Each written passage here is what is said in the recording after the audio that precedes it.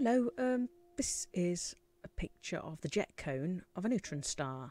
Mostly, that's pretty much what I'm doing throughout. Quite a lot of colouring things in purple and colouring the purple things in blue. And then I did a little conda which has got a bit of an orange paint job on it by the looks of it. Had to lighten the screenshot I was given to copy quite a bit to actually see any detail on the conda, so the conda is quite muted.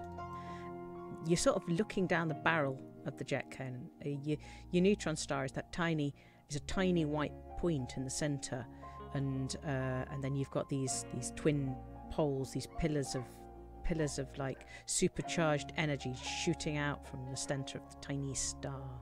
And your neutron star, I mean, in the real universe, your neutron star is quite small. It's probably under 10 miles around.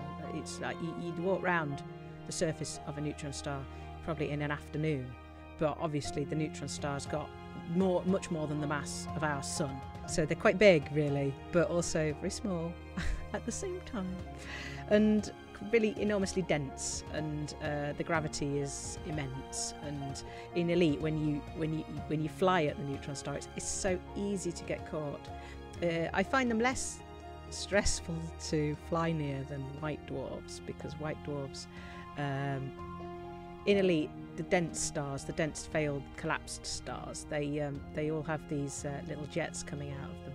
You can use these jets to supercharge your engines, and the jets on a white dwarf are pretty small, so you have to kind of nudge yourself quite close to the white dwarf.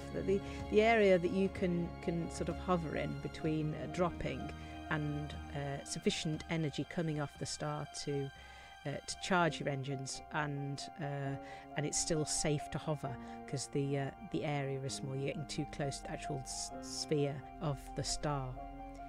Anyway, but yeah, in a neutron star those jets are much larger, so it's a little safer if anything, although they look more terrifying. They look amazing. The first time I saw a neutron star, it was Jackson's Lighthouse, which is within the bubble, the occupied systems.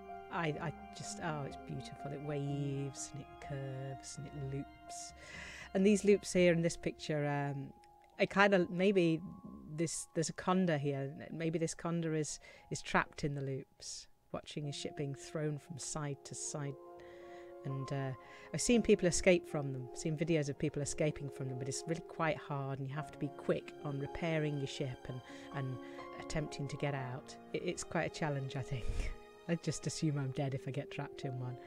But yeah, when you're hovering in the cone and you're under control of your ship, you do get thrown from side to side, but you can still, to an extent, direct your ship and use the power. You tend to be facing away from the star when you're charging your engines from it. It's a wonderful experience, and I love the buffeting of the spaceship in the particles. It's really good, and the alerts your spaceship throws up, warning you, and the noise of the alerts and the noise of the star around you, which of course you would get.